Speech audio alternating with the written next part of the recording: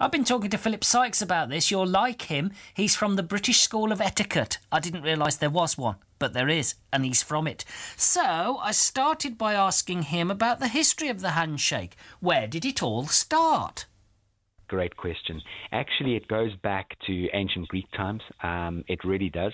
And there's history books stipulating, I don't know if you've ever seen in some of the old films, feature films that were put together on major research, the Romans used to grab each other by the wrists. They were because they wore these beautiful big cloaks, and they were grabbing each other by the wrists just to see that you hadn't hidden a weapon up your sleeve.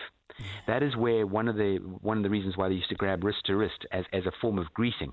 The handshake, we believe, really came into play when the sword was obviously the chosen form of protection. Men used to obviously in the scabbard used to carry a sword, obviously generally on the left hand hip, and if your right hand was going toward the sword, you knew you better run. Whereas if they placed their left hand over the handle of the sword and they offered their right hand, as in coming in from the right hand side, that is where the handshake, we believe, really came into practice. Show friendship, to show I'm not going to cut your head off right now. Yes. So it is a lot of history behind how the handshake developed and the form and the importance of the handshake. And Malcolm, taking it a step further, the handshake is actually a very important part of our connecting with people.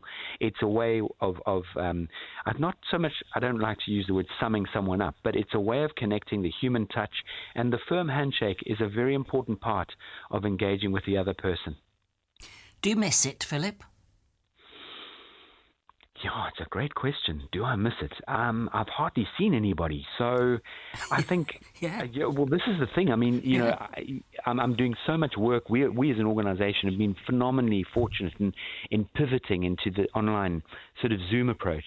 Yeah, I do miss it. I miss the connection with people, Malcolm. And I think, if you met someone for example, if you and I had the privilege to meet and I was in the studio with you, the first thing I'm sure, from a habit, from more a natural sort of approach, because you grew up from a young age, look in the person's eye, shake hands, greet them properly. It was taught to us.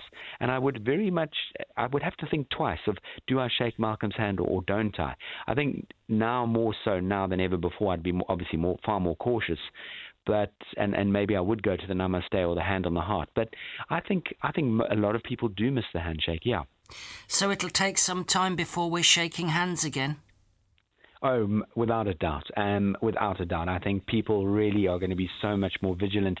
I mean, one of the doctors wrote an article many, many years ago on this particular sort of scenario, and that was that just through the handshake you can give someone a respiratory disease. And unfortunately, as you know, Malcolm, our hands, I think we touch our face on average 20 to 40 times a day alone, without us even realizing it. So I think people are going to be very, very clear on not wanting to come into contact with one another with the handshake. Obviously amongst loved ones and that sort of thing, and people in your own sort of circle of influence and your close family and relatives, it may be something you do, but even then I think people will go with caution.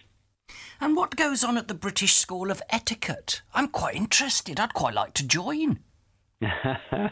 Malcolm, we've focused on some wonderful opportunities. We've, if I may, we've got a brand called Etiquette, where we teach young children resilience and the importance of manners, and giving them some confidence. It's about building confidence people at the end of the day. We then have mindset and manners for teenagers, again focusing on growth mindsets, giving them the fundamental tools of. There's the old adage in life: good manners will open doors that the best education cannot. I would put in there, good manners will often open doors that the best education cannot, because I think it's all about growing and learning. We have a program called The Polished Professional, which is our business etiquette and coaching. We focus heavily on emotional intelligence. In other words, giving people the tools to really understand why they do what they do, the way they behave, how to build relationships, how to connect, how to grow your businesses through the power of etiquette and manners.